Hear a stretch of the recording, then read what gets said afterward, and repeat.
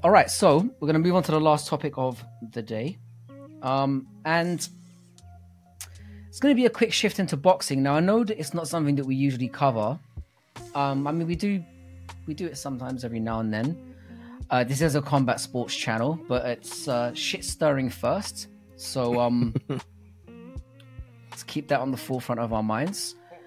So we're going to get to the heavyweight boxing clash between Usyk and Fury, which will crown a unified heavyweight champion, kind of. So if this finally taken place, who do you think is going to snatch all 4 belts, and how? Oh man, dude, this one was really difficult. Actually, in thinking about this, I think I went back and forth on it.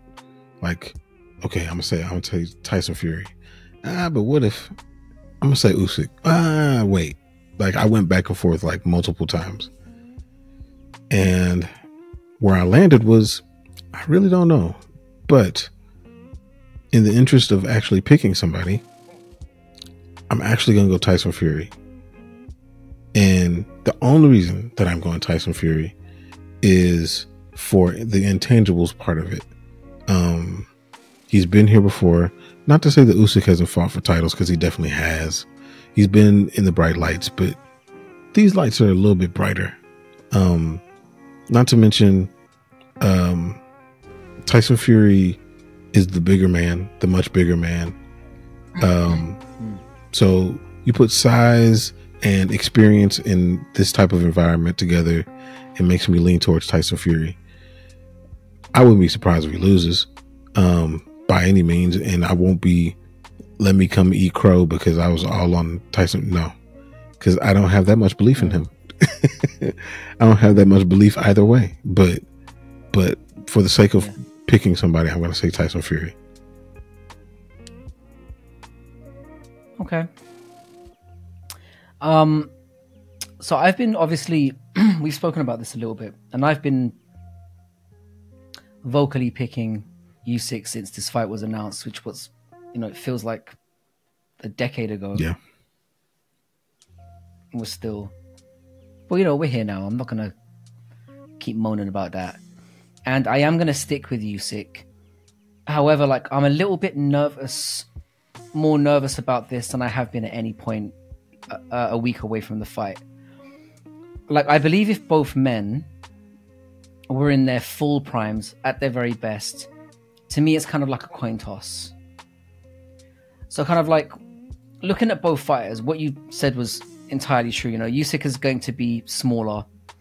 Apparently he's 6 inches shorter, which I don't believe Fury's really 6'9". I think he's more like 6'7". Yeah. So it'd be more like 4 inches. Mm-hmm.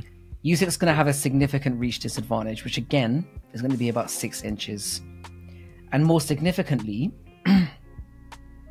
he's probably going to come in there approximately 60 pounds lighter, which is an issue. Mm-hmm. Now, Usyk's primary free strengths in this one are probably going to be his speed, his elusiveness. So speed and elusiveness would be one. Pressure and cardio would be another. And then the final thing is his ability to adjust to his opponent's style on the fly. I actually believe, having watched both of them extensively, and I do watch a lot of boxing, even though I shit on it, I think Usyk is technically the better fighter. I think he's got a better tank, and I do think he's got a better ring IQ. Not that Fury's ring IQ is bad, just from what I've seen, I believe that Usyk's is a bit more developed. Mm-hmm. Again, I'm not saying that as a slight on Fury, because I genuinely think that in those areas that I've mentioned, Usyk is the best in heavyweight boxing and has been that way for a considerable amount of time. Now, if you look on the Fury side of things and the advantages that you spoke about, this dude is physically massive. And he's not just physically massive, but he's exceptionally quick and elusive for a guy of that size. And I think it often deceives his opponents because they obviously see how big he is and are often surprised and overwhelmed by how quick he is and how elusive he is. And he does have a very considerable high boxing IQ himself. Mm-hmm. They're both exceptional fighters with vastly different styles. And for me, this is genuinely the clash between the two best heavyweight fighters in the world right now. The issue for me in this one and where this fight is I'm not certain that we're getting the prime for prime fight here. We know with Usyk, he's a consummate professional who's known this fight is coming for 2 years, and he dedicates himself humbly to the game. Now, on the other hand, you've got Fury, who's a loudmouth, gobby, arrogant, beer belly, cokehead idiot that clearly, until quite recently, wasn't really seeing Usyk as a legitimate threat. He wasn't. And judging by his choice of opponents and performances, has not been training that seriously as he could have been in the last few years. Now, bear in mind, he's been talking down about a guy in Usyk who's had 300 amateur fights. Fury's only had 30. He won his first cruiserweight title in his 10th pro fight, and then went on to unify the division by beating 3 elite champions. Mm-hmm. And he didn't just beat 3 elite champions. He went to their backyards, one at a time, and beat the fuck out of them, and then unified, and I'm talking about 3 elite fighters, unified the entire division, went up, fucked up Anthony Joshua for 24 rounds, so badly that everyone was saying, that guy's cooked. Is anybody saying that now? Nope, not after what he just did. Do you know what I'm saying? Yeah. Do you see what I mean? The reason why I'm nervous, though, is because I actually think that what happened with Fury and Ngannou might be the best thing that could have happened to him. Mm-hmm. Like, he arguably loses that fight he arguably loses it. At best, it was competitive. He lost. And then he watches that same man get absolutely destroyed by Joshua, Murdered. who in turn got absolutely destroyed with for 24 rounds by the guy he's going to be standing across from on Saturday night. So, and again, it leads up to February where he's supposed to fight Usyk the first time. He miraculously gets this Charles Oliveira style cut. Let's go. Leave that where that should go. I honestly believe that he did it on purpose. Mm-hmm. And the reason why I find it interesting is because based on what we've seen from Fury since then, it's clear that he understands the threat and has probably been preparing adequately for it. He's looking leaner. Yeah. He's not talking as much shit. If anything, in interviews that I've seen him in, he's been overly complimentary.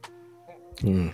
And I believe that a prime Fury that's focused offers problems that very few heavyweights in the history of the sport can. Yep. So maybe he's locked in for the past 4 or 5 months. He's refocused enough to get himself back to where he needs to be, to fight a guy that I genuinely believe is one of the most underrated pound-for-pound boxers of all time. I genuinely believe that about Usyk. I think if he wasn't a Ukrainian, quiet guy, he does have some personality, but he's this mostly quiet Ukrainian guy, sticks to himself. I genuinely think if that guy was English or American, he'd be seen as one of the greatest boxers ever. Yeah. I genuinely believe that. So it's going to be interesting to see. I do think I'm kind of... This video is a little bit long because it is a boxing one and it's something that we don't usually do. I feel like stylistically this is going to be very difficult for Fury in the sense that he has struggled with southpaws in the past. Mm-hmm. Got dropped by Cunningham, who was also a welterweight. Francis was fighting southpaw when he dropped him. Southpaw as well. They knew that looking at it. Mm-hmm. And he fought Dillian White a while ago, and even though he ended up knocking him out, Dillian White saw the same thing with the Cunningham fight, and he's not a southpaw, and fought him at southpaw. Not very well, but it really stifled Fury. And imagine what somebody imitating a southpaw style in a fight. If he can do that, imagine what the best southpaw heavyweight fighter the game has maybe ever seen can do in the same situation. So I don't know with Fury. I feel like he's got two options. He can either pick at range and hope that he can catch Usyk, who's very elusive, which I don't think is a very good game plan. Or he can do what he did against Cunningham, hold up that high guard, wait for Usyk to come in and do his work, and then try and catch him when he comes in close, which is also a very dangerous game because Usyk's going to be a lot quicker. And the dangerous thing about Usyk in that kind of situation, Usyk gets more and more active the longer the fight goes. Whereas Fury, and this was something that I noticed looking up at the statistics and also looking up at some of the other build-ups to this fight. He grows into fights and he gets more and more active, whereas Fury dips. Yeah. He takes breaks. Starts to coast. You can't do that against a guy like Usyk. So I think Fury's only way to win this fight, he's got to find a way of knocking him out. And he's got to do it before the 9th round. That's the way I feel like this has got to go. I feel like it's either going to be Fury catches him and looks unbelievable, or he gets outworked for 9 out of 12 rounds and outpointed. It's not a bad take. And I think I'm going to side with that. It's not a bad take, and that's why I was going back and forth on it, because I realized how good Usyk is. And normally when a heavyweight fighter comes up from cruiserweight, they normally do very well because of the speed that they bring, the fact that they don't have to cut as much weight, if any at all. I mean, we've seen this play out with Evander Holyfield. Evander Holyfield did the very same thing and was dominant. Now, granted, he wasn't fighting somebody quite the size of Tyson Fury, but he fought somebody close in Lennox Lewis. So Lennox Lewis, yeah, so very similar. That's what kind of gave me a little trepidation, but I would not be surprised at all if Usyk comes in and does what he's supposed to do and wins this fight handedly. It really, to me, it all comes down to how serious is Tyson taking this, and it looks like he's taking it serious. Oh, I think he's taking it fucking seriously by the way he's looked. And how ready is he to deal with that speed? And what kind of style he's going to fight with? If he's going to fight, the aggressive way that he fought, Deontay Wilder in that second fight, I think that would be bad, because I feel like Usyk is too smart. He's going to have to try to mix up, the coverages, as we would say in basketball. You got to mix it up. You mix it up with what they're seeing, and that way he doesn't get comfortable. But it's going to be a crazy chess match. I'm really, really looking forward to that one. Yeah, I think whatever happens, I think it's the reason. If you look at the odds of it, I mean, they're really, really, really close, right? It's a pick 'em. It really is. I think Fury, as it stands, is like a very, very minor favorite, and I think it's because of what most people, looking at the tangibles, the size, the reach, the strength, the fact that, like you said, he's been in the very brightest of lights before. That's the reason why I think he's getting tipped. But and again, I wouldn't be surprised with either result. But in this game, you've got to ride with somebody, and I've been riding with Usyk since the minute this fight was announced. I just felt like this guy is special, and he's special in a way that people don't realize. Yeah. And you know what? I think it's really only people who really watch that know. I wish this was more publicized, because of the gravity of the fight. People don't realize you don't get undisputed championships that often nowadays. And this is for all of the marbles. No. This is winner take home. This isn't, I took 3 belts and then somebody's got the WBO belt over in Australia or something weird. they're taking everything. Whoever wins gets all of them. Whoever loses goes home with no belt, pants falling down.